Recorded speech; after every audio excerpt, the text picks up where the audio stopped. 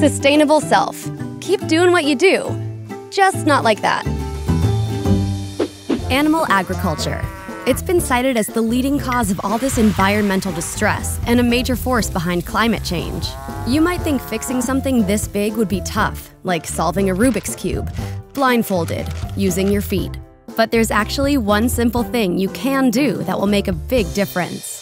If you skip eating meat for just one meal a week, not only will you spare the life of a member from Moo Kids on the Block, you'll save water. Lots of it, about 1,850 gallons for every pound of beef. Skipping an animal-based meal saves 45 pounds of grain a day. Whoa!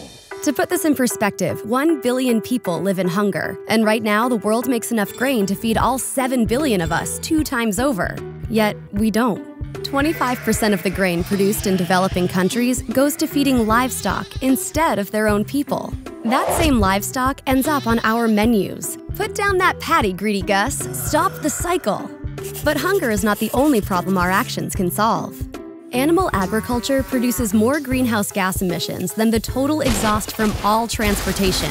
SmartyPants experts say the fastest way to curb climate change is to reduce how much meat we eat. It's more effective than driving that hybrid.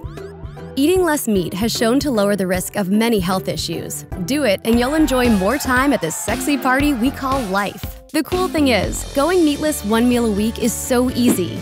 Might we recommend the Avo Braco? #Meatless Mondays.